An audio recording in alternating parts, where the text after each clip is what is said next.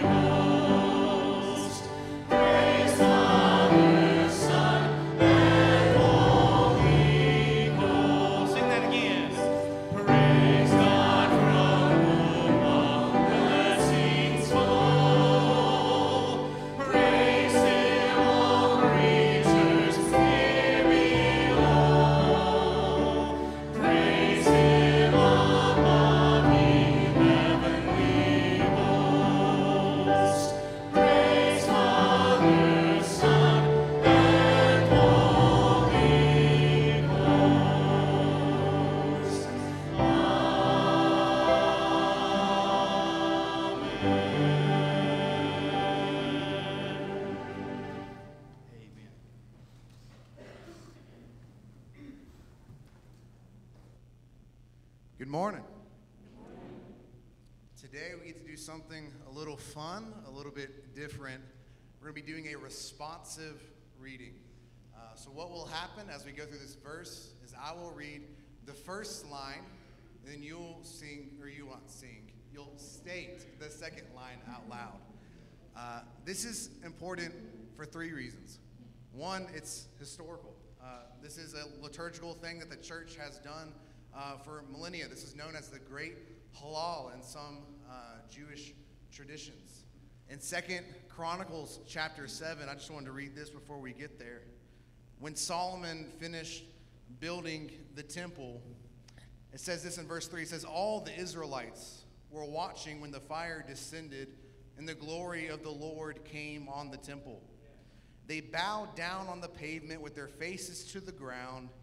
They worshiped and praised the Lord, for he is good, for his faithful love endures forever." They quoted this very passage that we'll be reading today. The second reason this is important is because these verses would be repeated so that they would be easier to remember.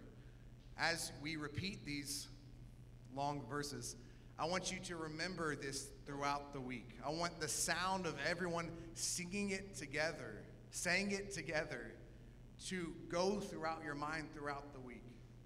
Whenever something happens, I want you to remember in your mind, his faithful love endures forever. And then finally, it's just a beautiful thing to hear other saints saying the same praises to the Lord as you are.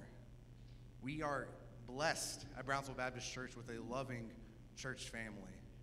And let us not take that for granted. Listen to the voices around you. Before we do it, I do want to practice just once to see if y'all got it in you.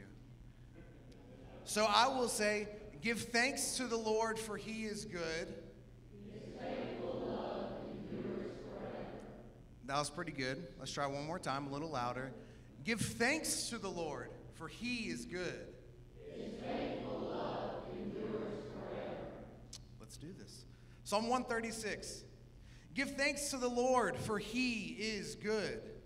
His faithful love endures forever. Give thanks to the God of gods. His faithful love endures forever. Give thanks to the Lord of lords. His faithful love endures forever. He alone does great wonders. His faithful love endures forever. He made the heavens skillfully. He spread the land on the waters. His faithful love endures forever. He made the great lights. His faithful love endures forever. The sun to rule by day. His faithful love endures forever. The moon and stars to rule by night. His faithful love endures forever. He struck the firstborn of the Egyptians. His faithful love endures forever. And brought Israel out from among them. With a strong hand and an outstretched arm, his faithful love endures forever. He divided the Red Sea. His faithful love endures forever. and led Israel through. His faithful love endures forever. But hurled Pharaoh and his army into the Red Sea. His faithful love endures forever. He led his people in the wilderness. His faithful love endures forever. He struck down great kings. His faithful love endures forever. And slaughtered famous kings. His faithful love endures forever. Sihon, king of the Amorites. His faithful love endures forever. And Og, king of Bashan.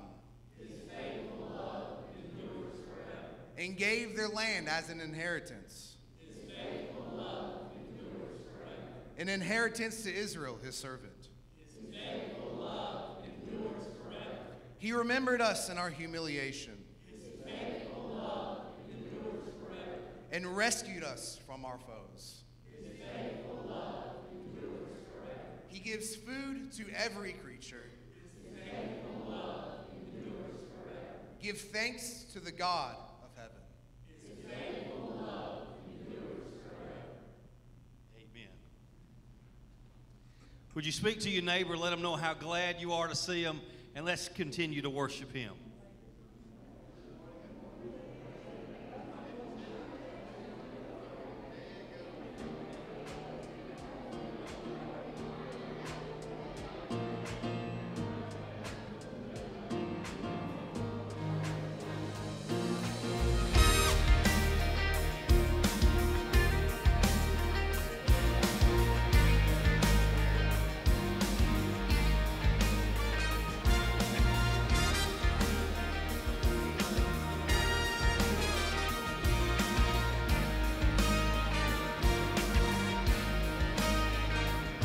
We worship the God who was. We worship the God who is. We worship the God who evermore will be. He opened the prison doors. He parted the raging sea. My God, he holds the victory. Yeah. There's joy in the house of the Lord. There's joy in the house of the Lord today. And we won't be quiet. We shout out your praise. There's joy in the house of the Lord. Our God is surely in this place. And we won't be quiet. We shout out your praise. We shout out your praise. We sing. We sing to the God who heals. We sing to the God who saves. We sing to the God who always makes a way. 'Cause he hung upon that cross and he rose up from that grave. My God still rolling stones away. There's joy in the house of the Lord. There's joy in the house of the Lord today. And we won't be quiet. We shout out your praise. There's joy in the house of the Lord. Our God is surely in this place. And we won't be quiet. We shout out your praise. We were the beggars. Now we're royalty. We were the prisoners. Now we're running free. We are forgiven, accepted, redeemed by his grace. Let the house of the Lord sing praise. We were the beggars. Now we're royalty. We were the prisoners. Now we're running free. We are forgiven, accepted, redeemed by his grace. Let the house of the Lord sing praise.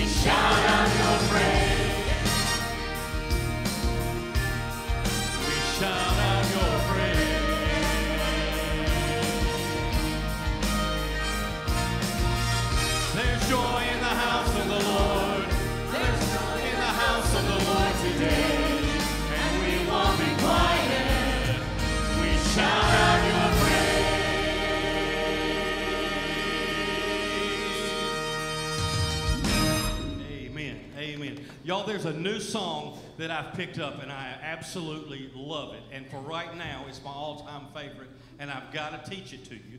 You've got to know this. You've got to sing this. Let's go through it one time, and then we'll do the whole thing.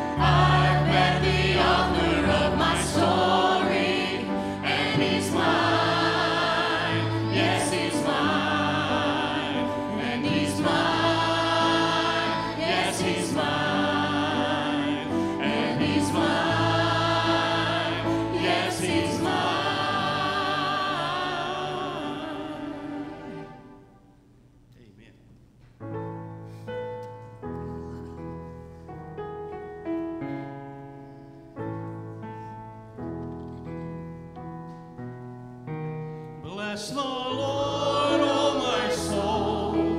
Oh my soul, worship His holy name.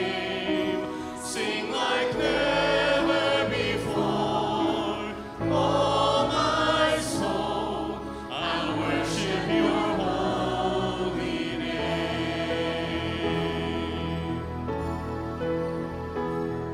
The sun comes up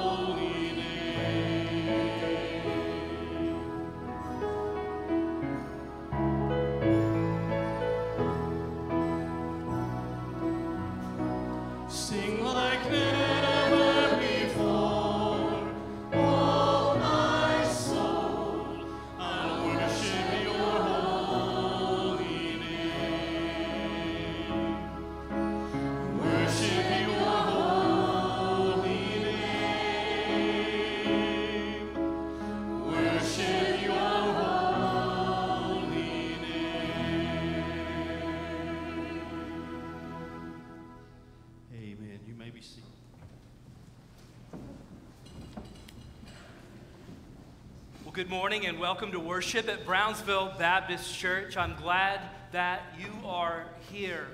Right now we're going to enter into the time of our worship service. It's good to worship and gather together where we get to collectively come to the Lord and pray together.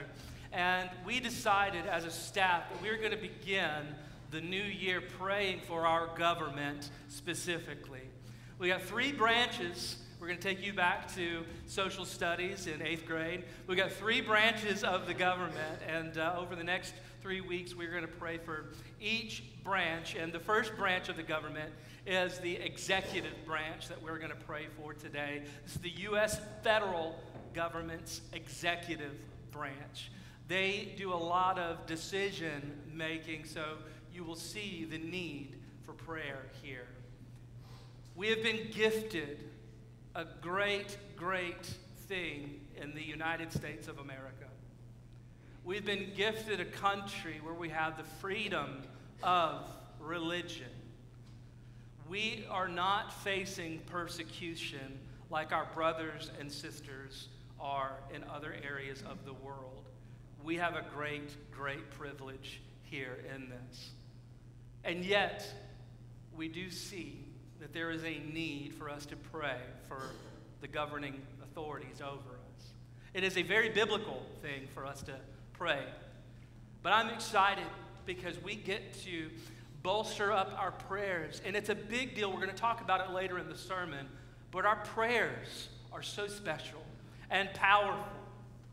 And so I want us to petition the Lord's best in his leadership over those who lead us. So we're going to lift them up. Secondly, we are going to pray for our sister church here in Brownsville. Zion Baptist Church is led by Pastor Mike Young. And I'll even give you a specific way to pray for this sister church. They are searching for a youth pastor. They called for Aaron. I said, you can't have him. But we need to pray for the Lord to bless them and lead them in their search. Pray that God calls a called man to come and lead, that we can cooperate and collaborate. What I love about being a Southern Baptist is our cooperation with sister churches. We've learned a long time ago that we do well cooperating together. And so we will pray in that same spirit and pray for the witness and vision of Zion Baptist. Pray for Mike as he leads them to be effective soul winners, and pray for their kingdom imprint.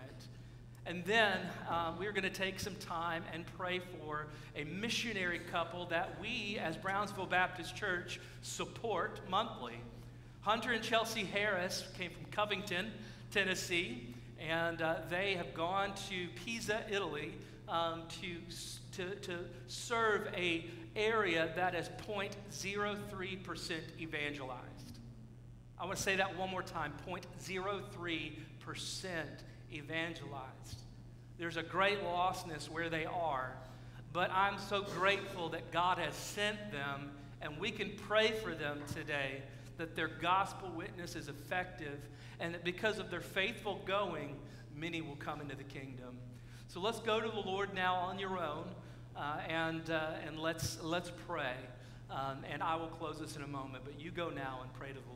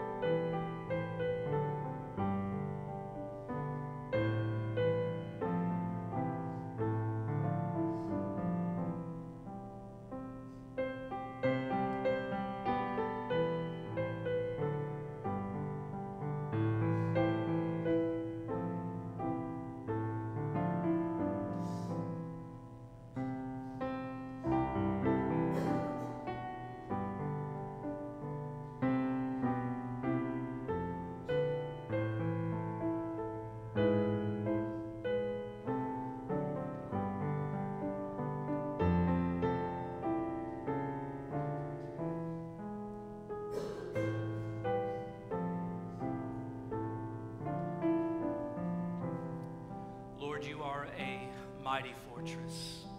You are. You are sovereign, and your great name is famous through all creation. You possess all power, glory, and authority.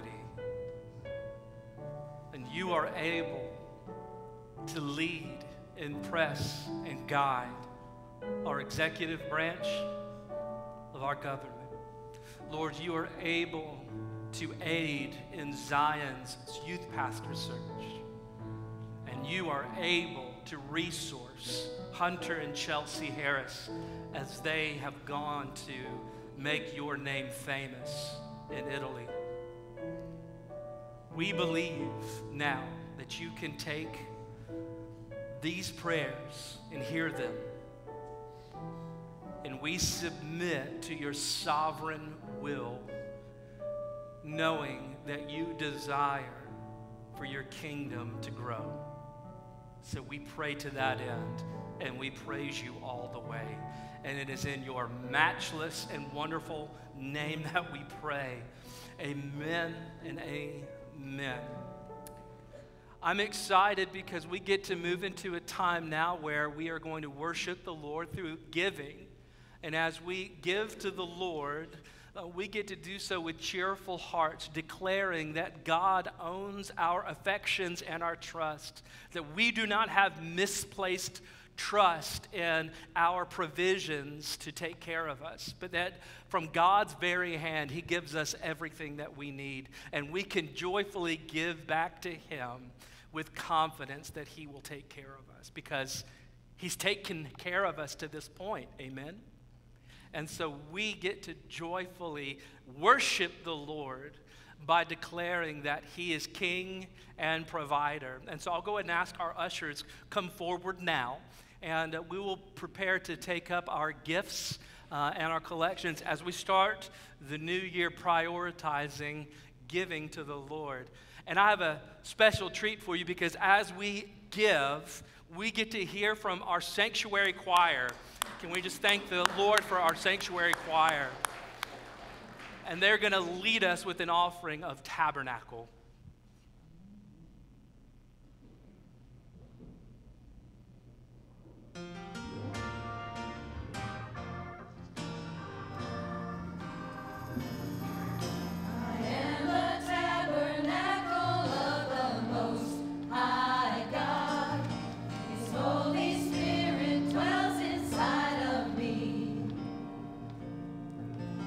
I will live my life to glorify my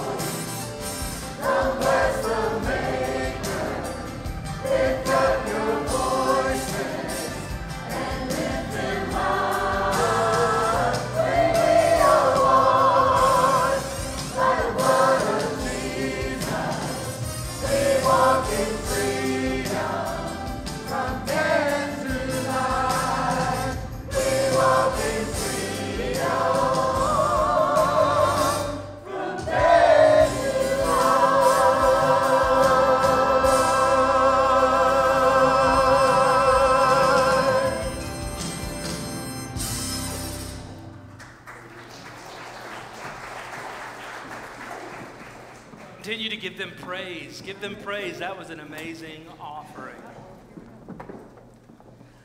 I invite you to take your copy of God's Word and open it to the book of Revelation. Chapter 5, we are going to anchor our time in that book, that prophetic book. But as you are turning there, I'm excited to continue in this series, The Church, God's called out people. And so I hope you brought your Bibles with you, and I hope you brought a notebook ready to take some notes. Because we are going to go over the distinctions that make the church so special. And last week, I want to remind us that we considered the church that gathers. We went into the distinction of what it means to fellowship as something more than just social gatherings. And that the fellowship of the church, when the church gathers, it is sweet. And when the church gathers and its fellowship is sweet, then God adds to the number those who are being saved. And we got that out of Acts chapter 2. But this morning, we're going to shift from the church that gathers and consider the church that glorifies. We're going to consider the church that glorifies. And as you've picked up by now, we are essentially doing a series to kind of remind ourselves who we are as Brownsville Baptist Church and why we exist. And we're going to, again, by way of reminder, go over our missions and our values statements. And the reason why we are doing this and putting this in front of you is I want you to be totally confident and have it proven to you that our mission and our values come straight from God's Word. These aren't things that we have pulled. We didn't hire a promo company. We didn't have social reps that said, hey, your branding will be good if you did things this way. No, we collectively agreed through a vision committee that you put together so many years ago to arrive on the fact that this is not a new identity for Brownsville Baptist Church. We simply just looked back over the almost 200 years of faithfulness of Brownsville Baptist Church and said, these values, this mission is simply what we've always been about because this is what the Bible has told us we ought to be about. So our missions statement is this, and as we consider the church that glorifies, I want you to look for some key terms here. And our mission statement is Brownsville Baptist Church is a family of disciples of Jesus Christ in West Tennessee, bonded by grace and commissioned by love to see the kingdom of God advance through the power of the Holy Spirit to the ends of the earth for the glory of God alone. Our value statement reads as this way, and again, look for key terms.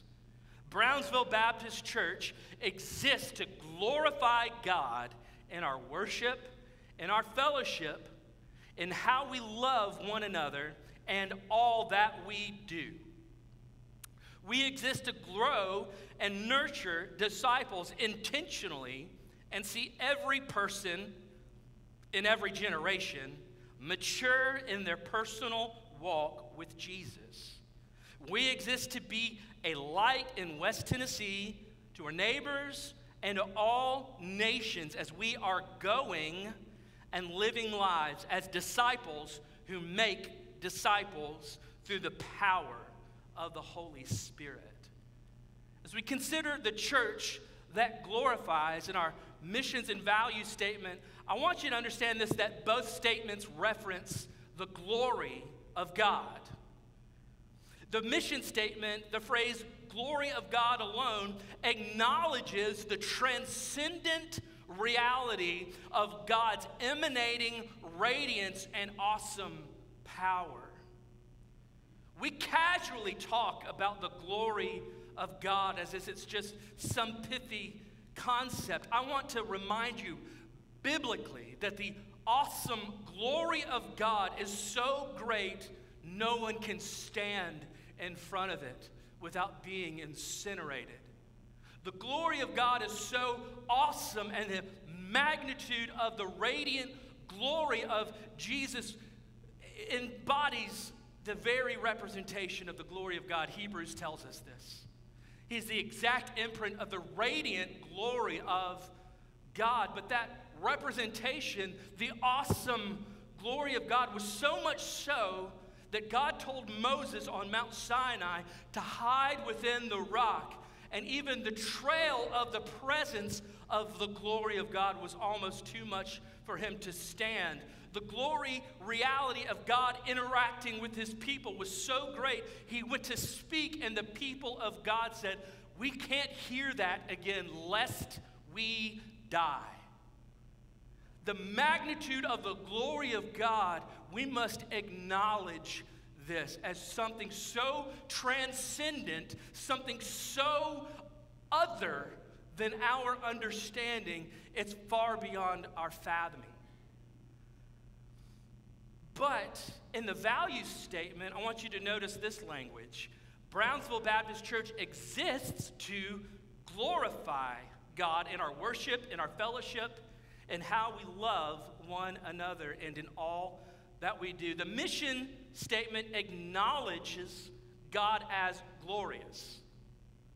We understand, we acknowledge the glory that exists in God's nature. However, the value statement acknowledges how we respond to God as being glorious. In a similar manner, I want you to notice how the Apostle Paul responds to all of this. Let's look real quick at Romans 11:36. Romans 11:36. I want to just kind of set this up because this is all meaningful. This week, I watched an amazing interview where it was a dialogue between Stephen Lawson, Alistair Begg, John MacArthur, and R.C. Sproul. And they were having a conversation about the glory of God. And anytime I listen to those guys, I feel so dumb because they are so smart. I could just listen to Alistair Begg talk in a Scottish accent. I would listen to him read ingredients to cookies. I mean, it's just pretty, it's easy to listen to. Maybe we could get more people here if I preached in a Scottish accent. Now, let's not do that. That would be very, very weird. But they were talking about the glory of God. To this point, it was Stephen Lawson that brought this up in the book of Romans. Do you realize that the epistle to Rome is probably the greatest offering of beautiful detail about the glory of God in saving sinners through the Son of Jesus? It gives us so much beauty, so much depth of just how rich the love of God is. And as the book is filleted open, it marches all the way to chapter 11 of rich theology, rich realities of what God has done for us. And then it turns into chapter 12 through 16, and it says, now this is what you do with these things.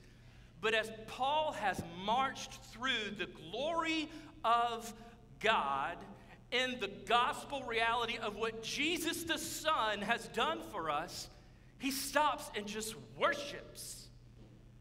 He's built this big case of the magnificent glory of the Son of Jesus Christ. And he comes to this point, and he is left speechless and breathless, and all he can do is worship. And he says this, for him and through him and to him are all things. To him be the glory forever. Amen. I want you to see that that one verse is separated in two realities in the same way we just revealed about our values and mission statement. The first sentence of this verse acknowledges the glory of God. Notice these: for him, from him, through him, and to him are all things. Friends, that is everything. Everything that you look at, everything that you see is here because of the radiant glory of the reality of the transcendent majesty of God. And when you realize the gravity, that nothing around you is a mistake, that everything is put here by divine handiwork. and that you can know God because of what Christ has done, you recognize the glory of God. But notice the second point. You respond to that knowledge in the same way that he does. All you can do is say, to him be the glory forever. Because as a finite, feeble human, all you can do when confronted with the majestic glory of God is just worship. I want you to know this. Paul responds to great salvation in Christ because of the kindness of a God whose very presence could crush him. And yet, the kindness and grace that we've been shown through Jesus Christ the Son, we should never get over this. We should always worship to this degree. But I want to do a little bit of a word study for you just for a moment. The word glory in the Greek is doxa. So, when we sing the doxology, we are responding to the glory of God. We're asked, why do we open the service every time singing the doxology? As if it were to get old. Friends, responding to the glory of God never gets old. Yes, we can do it in different ways, but for years upon years, the church has responded to the glory, reality of God by singing the doxology. Praise God, from whom all blessings flow. Praise him, all creatures here below. Praise him above, ye heavenly hosts. Praise Father, Son, and Holy Ghost. So why do we do this? I'm glad you asked. In the book of Revelation, we are simply entering in the song that is eternally going on in this moment. We are joining our voices in a grand chorus that all creation is singing. And don't just take my word for it. Let's look at our Bibles and let's see this glorious reality. But before we jump into the text of Revelation 5, 8 through 14, I want to establish a little context. John has been exiled to the island of Patmos, and there he is met by a glorified Jesus whose very presence is emanating with this majestic glow. And it's so terrifying for John that being in the presence of the glorified Christ, he falls to the ground as if for dead. And Jesus says, no, it's okay. Come on, I need you to write 7 letters to 7 churches. By the way, that's a series that we're going to be doing on Sunday mornings beginning February 4th. We're going to do 7 weeks, and we're going to examine the 7 letters written to the 7 churches. You want to be here for this. We'll go over it then. We won't go over it now. But afterwards, a heavenly door opens up for John as he is there taken in the Spirit, much like what happens to Isaiah in chapter 6. And in this heavenly door, a voice cries out and says, look, come on up. Come up here. I will show you what must take place. And in the Spirit, John gains access to the throne room in heaven. This magnificent imagery, shining radiance and blinding light emanate from the throne room as he goes into the throne room of heaven. The throne is shining, and around it is this rainbow that appears the appearance of an emerald. You can tell at this point that John's language is beginning to fail him in trying to describe exactly what he is looking at. Could you imagine right now being taken up and seeing the awesome glory of the throne room of heaven? And then the vision intensifies. Peals of lightning and thunder start coming from the throne. Can you see it in your mind's eye? 4 living creatures and 24 elders come into view, bowing and laying their crowns at the feet at the one seated on the throne. And they're singing, "Holy, holy, holy, Lord God, the Almighty, who was, who is, and is to come. Our Lord and God, you are worthy to receive," now this, "glory and honor and power, because you have created all things, and by your will they exist and were created." And chapter 5, the right hand of God's judgment comes out from the throne with a scroll with 7 seals of judgment for the nations. And an angel cries out, "Who is worthy to open the scroll?" Essentially, what that verse means is, who is worthy to take authority? Who is worthy to be recognized as sovereign? Who is worthy to be king? And at that, they cry out, "No one in heaven on earth." And John begins to weep. In a vision, John weeps uncontrollably. But look above our passage and look at verse 5 for a moment. Then one of the elders said to me, "Do not weep. Look, the Lion from the tribe of Judah, the root of David, has conquered, so that he is able to open the scroll and its 7 seals." I love this. Do not weep. Look. I'm going to deviate for a moment. I feel led to say this to somebody in the room right in this moment. Maybe you've been in a season of weeping. And I get it. Life can be a bit much and hard. In the same way, listen to me. Do not weep. Look. Because the Lion from the tribe of Judah is on the throne. He's in control. He has all authority. And I'm not making light of the pain that you may be going through in this season. Life is hard. I get it. But don't weep. Look to Jesus. As we are examining him in the scriptures this morning, see the sovereign, awesome power of the one whom holds your allegiance. Because when you turn your eyes upon Jesus,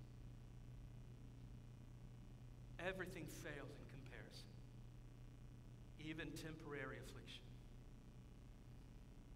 All right, let's keep on going.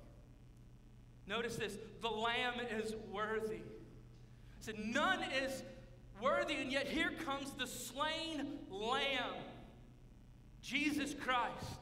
And he comes in, and he takes the scroll from the right hand of Father, an imagery that always submits that he is always and forever and eternally the one who can carry out the will of the Father perfectly. And as it commands rule and reign and authority, the reality of Jesus' glory is acknowledged. But let's see the response to Jesus' glory from this passage. And in our passage, we're going to see a glorifying congregation. A pretty awesome, glorifying congregation. And the first thing I want us to consider as you're taking notes is the sovereign rule of Jesus is glorified by the ancients. The ancients. What do I mean? Let's look at the the book. Look at verse 8 for a moment. When he, this is Jesus, took the scroll, by the way, I'm telling you, this taking of the scroll is symbolizing the already existence of his sovereign authority. But when he took the scroll, the 4 living creatures and the 24 elders fell down before the Lamb. These are the ancient ones. Each one had a harp and golden bowls filled with incense, which are the prayers of the saints. John's scope of vision begins to move from focusing on the transaction of the Son, perfectly ready to carry out the Father's will by receiving the scroll, and then the vision backs up a bit from the throne room, from the throne itself. The vision backs up, right? And then as it does, it sees the whole divine courtroom. And notice this, that the ancients, the 4 creatures and the 24 elders, what do before the Lamb of God? They fall before him in awesome praise and wonder. Is that not what we're doing today? Are we not acknowledging the awesome power of the Lamb of God today? And if these ancient ones' response to the glory of Christ is to fall below and worship with sincere and severe devotion, what attitude did you come into this room today with? And I don't say this disparagingly. I'm saying, look what you can do. Look what's available to you. Look well on the identity of the one whom we worship. Because when you see Jesus, the way the Bible describes Jesus, you see him rightly in everything worthy of worship. Sadly, we live in a day and age where people create a Jesus of their own making that just fits their motives, makes them feel really good about themselves. Largely, people worship a Jesus that you don't find in the Bible. But I submit this, that if you see Jesus for who he really is, by the way in which he's told you about his own identity, you can't help but be captivated in awe, wonder, worship. He holds your affections, not because who he is, but we're about to see it, but for what he's done. Notice this. Let's look as this essentially comes into this point of reverent submission, allegiance. Jesus' sovereignty is put on display, but I don't want to jump quite yet into the song that's instigated. I want you to notice something. Look at this golden bowls of incense, the prayers of the saints. Somebody needs to hear this today. That this vision finds its correlation to the Israelites' prayers amid the, we just sang it, tabernacle. Where do we see this if you're taking notes? Look at Exodus 30, verse 7. And as they come before the awesome tabernacle, the prayers go up like incense, but this imagery is even further used by King David. He uses this incense imagery to his prayers in Psalm 141, verse 2. But I want to take a break. When I was a younger believer, I used to say prayers in my room, and just many times as I prayed earnestly, I thought, man, these prayers are just hitting the ceiling. God doesn't have time for me. He's so important. He's got a lot more things more important than my prayers to consider. Can I tell you that I placed earthly attributes to a heavenly, glorious, divine God? And I may have done this because maybe I grew up in a situation where people just didn't have time for me. And I placed that expectation that equally God likely gets frustrated with me. That God's patience is put out with me, and if I pray, He's like, oh, you again. I can't be the only one that's felt like that in their life. What's beautiful is in this passage, you see that you never have to call into question whether your prayers go to be made public before the Father.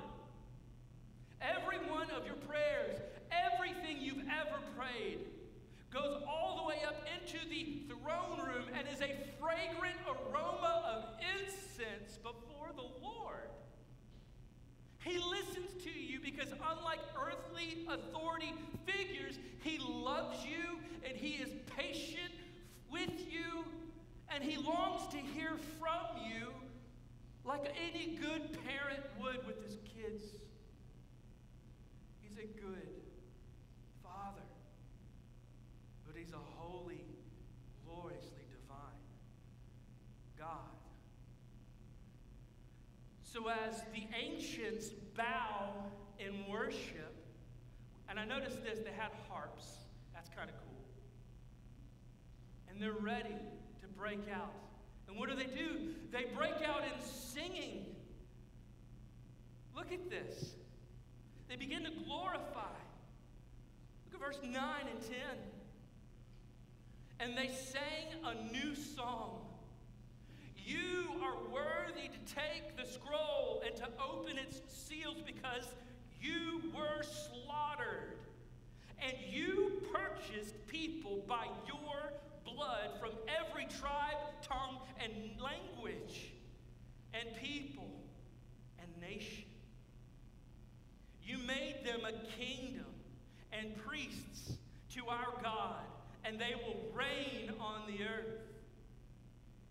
You alone are worthy.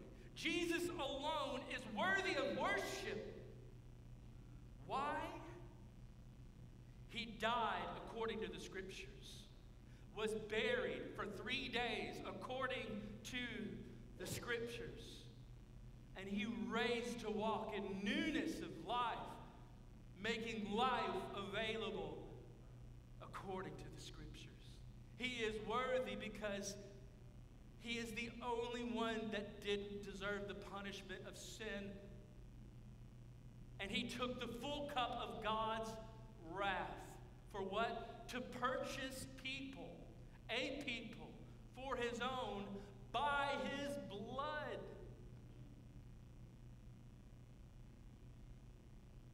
Take a moment and marvel at the tapestry of the beautiful workings of God's creativity. He desires to draw all people from all nations to Himself. Beautiful diversity in this multicultural, multi-ethnic family of God, made in His image. Jesus' blood has made available, purchasing them to draw him to Himself. So this is why the prayers are going up, because of what He's done. Yes, who He is, but what He's done. But I also want you to see this, that Jesus did. He gives them the kingdom. He makes them priests, and they will inherit the earth. But notice this, holding the bowls of incense of our prayers, the ancients glorify God for what He has accomplished, not for them, for us. If you stop and think about that, they are praising not because they are getting the benefit for what Jesus has done, but because you, saints in the room, have benefited by the purchasing of the blood of Jesus Christ. And they're praising God for it. Wouldn't it be sad if they were more excited about your salvation than you? Look at what He's done. Look at what our God has done. Let it sink in. Hearing the pleas from the saints, the calls for help, the calls for rescue, the reality is that the Lamb has overcome and that salvation has been purchased by the slaughtered Lamb, the Lion of the tribe of Judah, the root of David, Jesus the Messiah. The Lamb is overcome. The Lamb is worthy. And so the glory goes up from the ancients. But now let's see the focus of John's vision back up even more to capture more of the heavenly realm. Notice how the sovereign rule of Jesus is glorified by not just the ancients, but let's see the angels. Let's see this. Look down at your Bible, verse 11.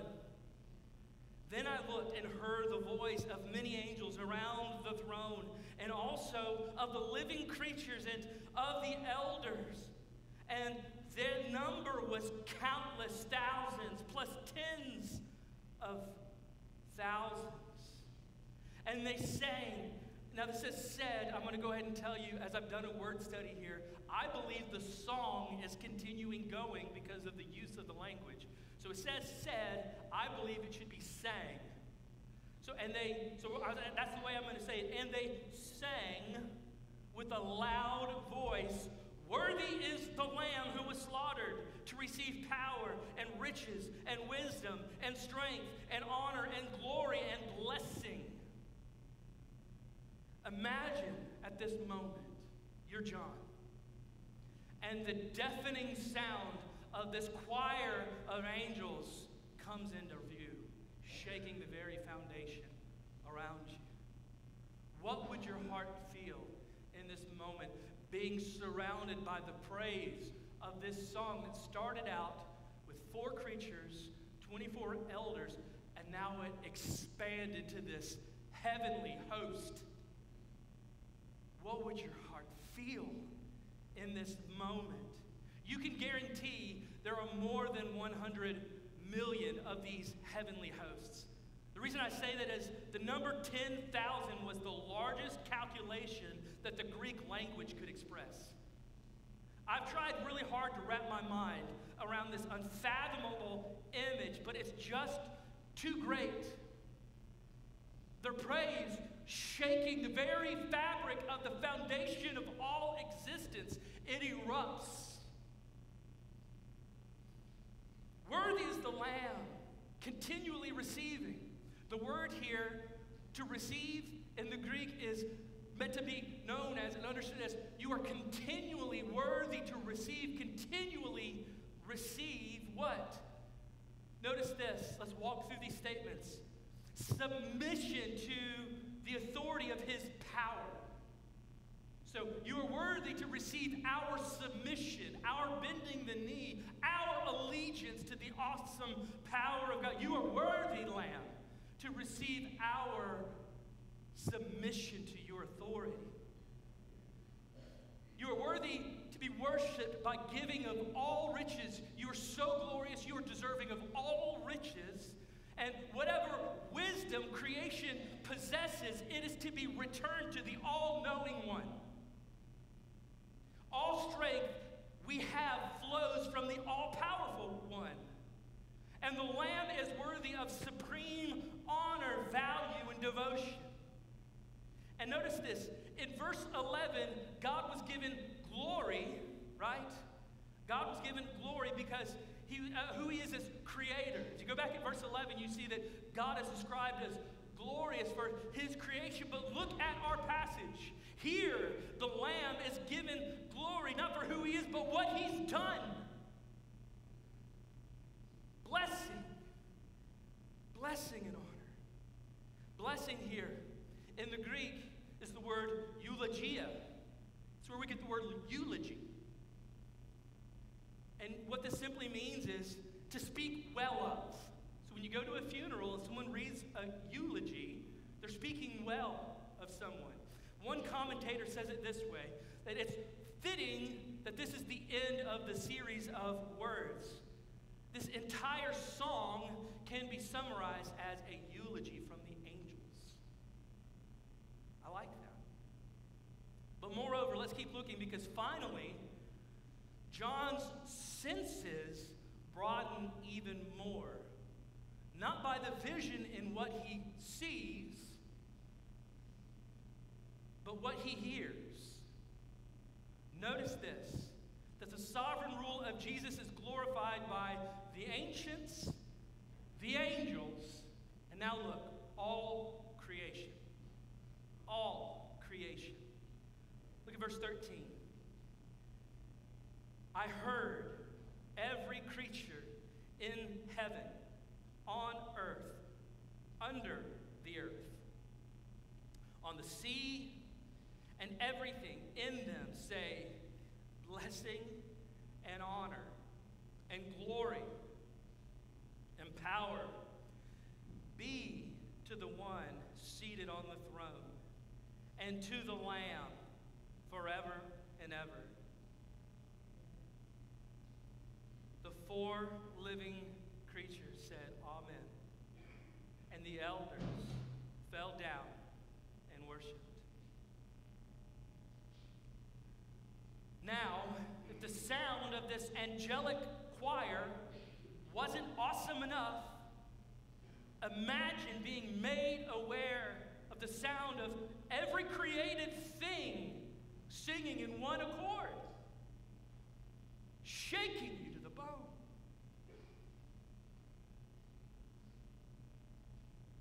Now, to be clear, John is being given a glimpse of the final summation in this moment. The same image Paul alludes to in Philippians 2, 10 through 11. At the name of Jesus, every knee will bow in heaven, on earth, and under the earth, and every tongue confess Jesus is Lord, to the glory of God the Father. Creation's song, I want you to see this, has two stanzas, two parts. To the one seated on the throne and to the Lamb. And everyone's knee bows. Church, this is the glory of God. It is no casual thing that we do when we gather. We don't play games. We don't play church in a cultural, acceptable way. We come as people with deficiencies who are utterly dependent on the God of creation's expression of ransomed kindness through the Son, Jesus the Messiah, whom we bend the knee of allegiance to, recognizing his sovereign authority as bought and ransomed people, purchased by his blood. How would you like to be at this worship service? Think about it just for a moment. Say that the flyer went out for this worship gathering. Who would go? Christ followers in the room. This is your invitation. You're going. You will experience this. And every fiber in your bone knows that you were created for this purpose.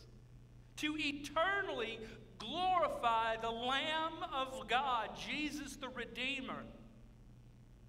To join in all creation in singing the praises of the mighty one who has conquered death and purchased you into his kingdom and set you to rule and reign and subdue the earth.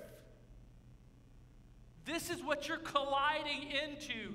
Your life's direction is headed this way. Why do I see this? Because there's a lot to be discouraged by in the modern news. There's a lot of things that are just unfavorable. There's a lot of events that cause travesty and pain and horror. But don't weep. Look at the Lamb. The Lion of the tribe of Judah is roaring with power. And he is the one whom we worship. So, what does this passage have to do with the church that glorifies? Well, in short, everything. Everything. What do I mean? To glorify Jesus is the natural response to the salvation He has purchased with His blood. The natural response of the soul to the gospel.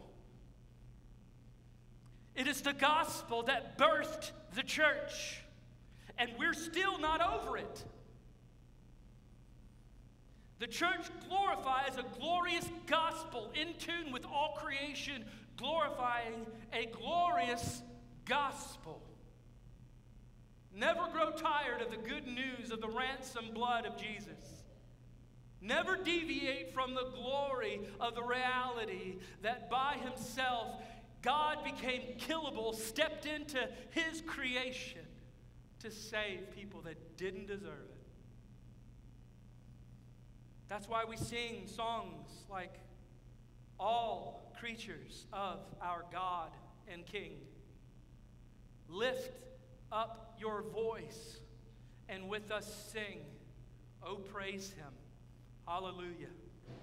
Thou burning sun with golden beam, thou silver moon with softer gleam, oh praise Him, oh praise Him, hallelujah, hallelujah, hallelujah. Why do we start the service with the doxology? This is why.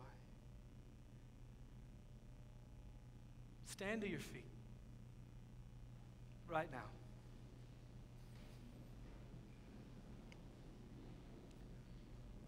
Let us respond right now. And whether you're conscious of this before, doesn't matter because you're conscious of it now. Let's sing the doxology and join our voice with creation's choir. Praise God from whom all blessings flow. Praise Him, all creatures here below. Praise Him above the heavenly host. Praise Father, Son, and Holy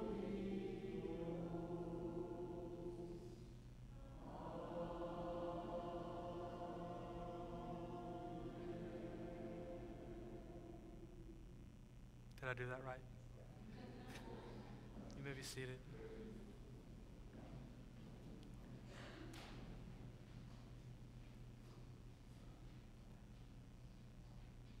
Brownsville Baptist Church exists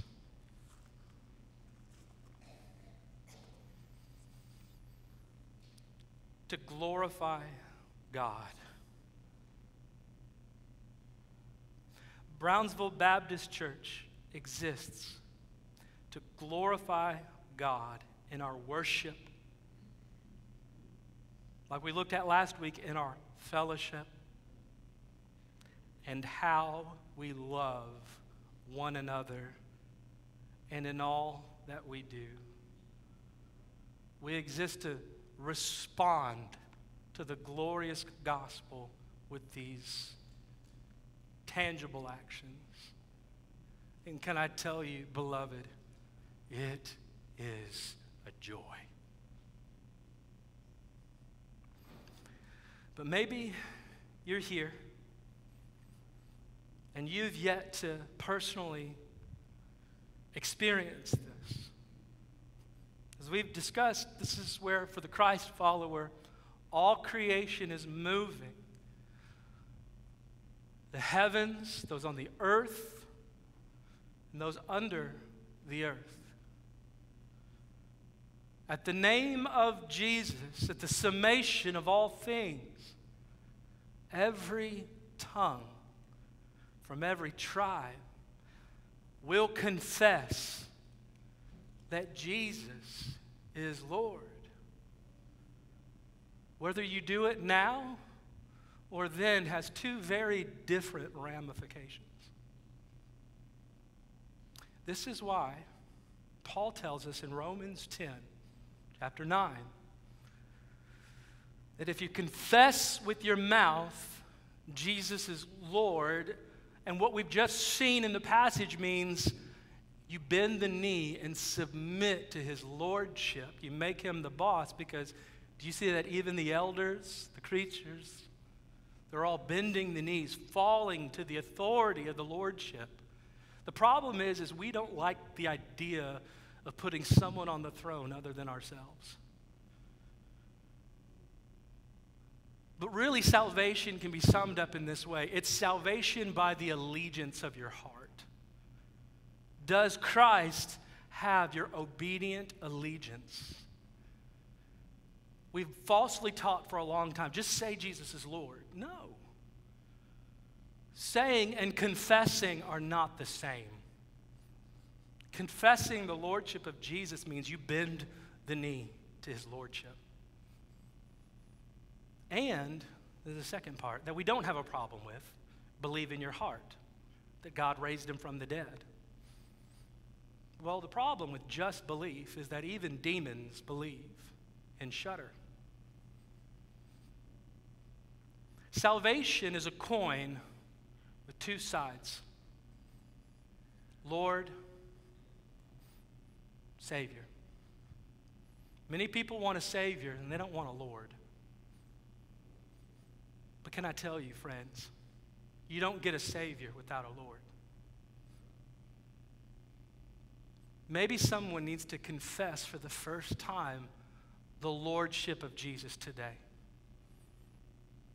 Maybe, just maybe, whether you're here in the room or you're watching the live feed, you've come to the realization that you've never made Jesus the Lord of your life. Can I tell you, you've skipped a massively important step. But I got good gospel news for you today. That you can clean this up. That you can swear fealty to the King of Kings. That you can come pledge allegiance to Christ and his cross. And what does the verse say? You will be saved. For someone, today is the day of salvation. Come to the cross and find forgiveness. Maybe you're here today and you're ready to start 2024 off the right way, and you want to join in the missional effort of Brownsville Baptist Church. I got good news for you. I know somebody that can make that happen. Come forward and you can respond in that way. But maybe you're here and you were one of the people I spoke about in the beginning of the message. You've been in a season of weeping and you're ready to look at the Lion of Judah. It's good to come forward. You can come and kneel. Bring your cares and concerns upon the steps which we can treat as an altar. And I guarantee you, you will find a loving brother or sister that will come and pray for you. But however the Lord is asking you to respond, don't leave here today and not be obedient. I heard a faithful pastor say this. I say it a lot. I don't ever give him credit. Tommy Vinson used to say this. He was a faithful friend. Saying no to Jesus today doesn't make saying yes to him tomorrow easier. However the Lord is calling you to respond, you come now. Father, we turn to you in this moment. Be with the person and give them the strength to come forward and respond in whichever way you're calling them to obedience. We trust you now. We worship you. It's in your name we pray. Amen. Let's stand, respond, and you come.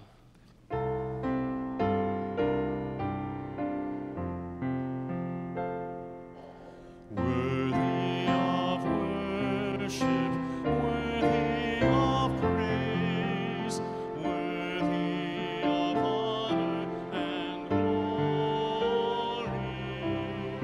worthy of all the glad songs we can sing, and worthy of all of the offerings we bring. You are worthy.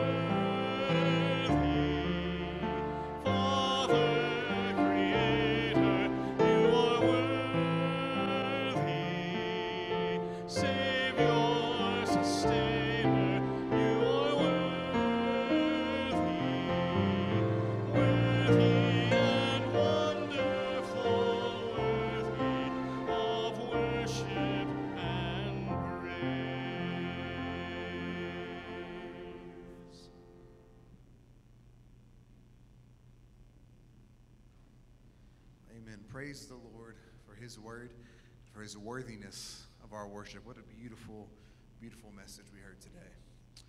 I want to remind us that this week we begin some renovations in our church.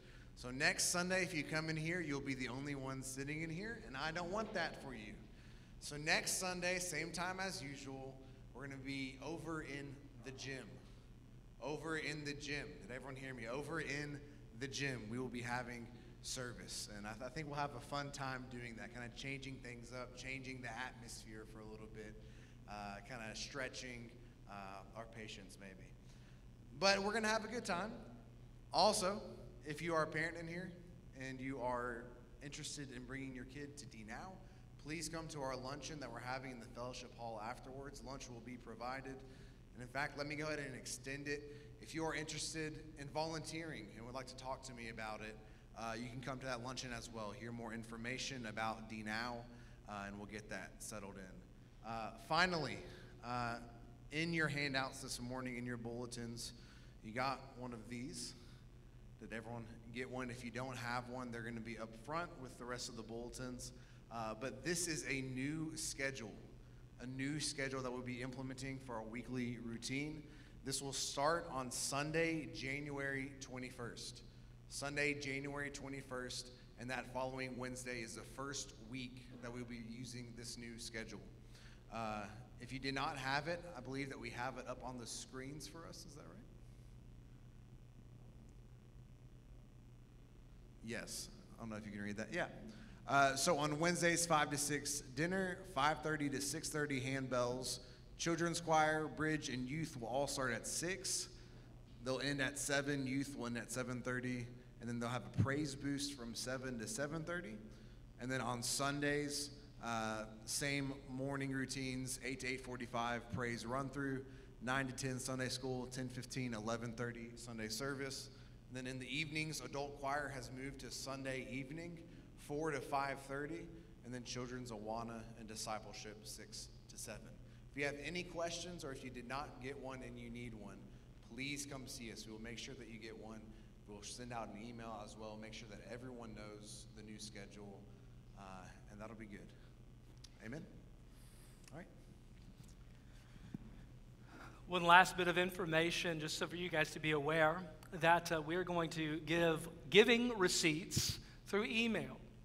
And so these are going to go out. And if you would still like a physical copy of your giving receipt statement, you can call the office and we can produce a physical copy for you. But if not, go ahead and be sure that you will find these in your email. I want to say a word of blessing, but before I do that, I love you. I love what we're doing here. I love where we're going as a church. And I love that we are united in doing it. Know that we are here to see the glory of God extend to all the earth. And it can happen from Brownsville, Tennessee. May the Lord bless you And may he keep you. May he cause his face to shine about you, before you, within you, and from you. May he be gracious. May he lift up the light of his countenance. And may he bring you peace. You're all dismissed.